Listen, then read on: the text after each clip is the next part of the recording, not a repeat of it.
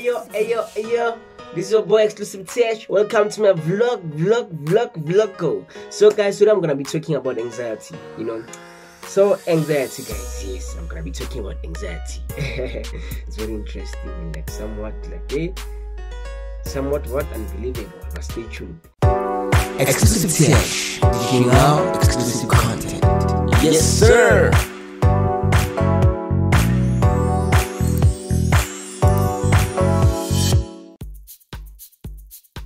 Anxiety is not all about disorder. No. It's just a result of our negligence and ignorance to our creativity. So the second point, how can you best conquer anxiety? The third point, how to maintain your composure, how to stand your ground in the midst of restless anxiety or restlessness, how to best to maintain your composure and to stand your ground, Yeah. So the fourth point, how to develop self-confidence. Yes, all these four components that I mentioned now, they work hand in hand, they correlate, they interchange. So without any further ado, let's rock it. Let's get to it.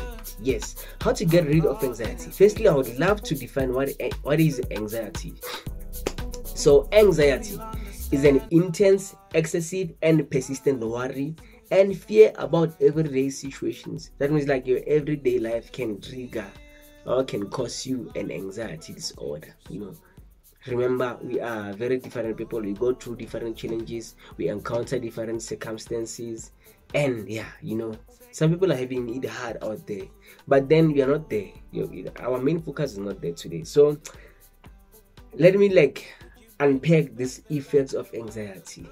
Number one, restlessness. Increased heart rate, rapid breathing, sweating, trouble concentrating or thinking about anything other than the present worry. So now you can't think about anything. All that you do now is linger on this worry that is in your mind. Focus all your attention to this worry now. You can't even do anything because there is this one thing that is troubling you now. No. Stand your ground. So another thing, you may experience tiredness. You may feel tired constantly. Yeah. So without any further ado, guys, let me unpack it. How can you best overcome anxiety? Do not neglect your goals, aspirations, dreams, and talents. Utilize them, use them, execute them. Come on, that you're good at something but not doing anything with it. That thing, it will lead to restlessness because ideas are gonna keep on pouring into your mind.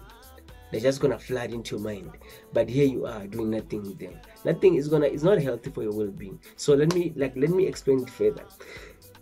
Do not neglect the goals, aspirations, dreams, and talents. Utilize them, use them, put them to a good use. Come on, capitalize on them. If a dream or ability keeps you up at night, you can't sleep. There's this one thing that you need to do, but you're not doing it. And you can't sleep because this idea is very strong. It gives you this edge or surgence, but you're doing nothing with it. Come on, that's a sure sign, man. And that's a sure sign that you have to pursue and execute that ability. If you are skilled or talented at something, put it to good use. Having too much ideas lingering in your mind is not healthy to your well-being. It will give you unrest and restlessness. That's where anxiety comes in. Hence I said, firstly, you will relate to anxiety differently and you will understand that anxiety is not all about disorder. No, it's just a result of our negligence and ignorance to our creativity. That way it falls in. Yes. Number two, how to maintain your composure. Believe in yourself. Remember, you are your number one fan. You got you before anyone else has your back. You got your six, bro. You got your back before anyone else has any say into anything that you do. You got yourself. Yeah. Believe in yourself. You are the best version of yourself. Be true to yourself because only you has the ability and the excellency and the grace of being you. Be you. You are unique. Be yourself. That's your power. Stand your ground. Stand your ground. Remember now, this is maintaining your composure. Don't be shaky. Don't be worn down by all these pressures. Don't be one down by all these like worries. Refuse to worry. Refuse to worry. There are a lot of things that you can focus your mind on. There are a lot of positive things that you can do and focus your mind on. Repel that worry. Repel it. Get rid of that worry. Get rid of it. It's not healthy for your mental state. Stand your ground. The positive reviews that you are expecting might not come from your immediate surrounding. That's because you are doing something good and no one is saying anything about it. Doesn't mean it's not good enough. Remember, not everything that you do can be relatable.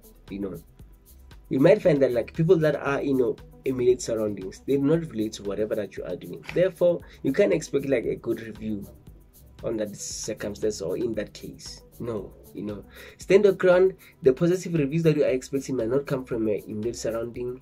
Don't be phased. Don't be moved. Stand your ground and continue doing your best. Do your best regardless. Number 3, how to develop self-confidence. This one is very important. Listen attentively and carefully. This one, it needs your attention. How to develop self-confidence. Self-confidence is acknowledging yourself, loving and respecting yourself just the way you are, accepting your flaws and working towards being a better person in all rounds. Be it in a friendship level, be the best version of yourself in your friendships, family wise, or in your relationship, and for your well-being in executing your goals and achieving your dreams. That means be the very best of yourself in everything that you do, in everything that has to do with you, in everything concerning you, yourself, and you. Yes. So guys, I hope you like this video. If you do like it, please do like. Click that like there and subscribe, and don't be shy to comment. Let's engage, guys. Thank you so much for your time, and this is under 8 minutes, so remember, please do like, comment and share and subscribe. This is your boy Exclusive Tesh. Adios. I'm Audi. Yeah.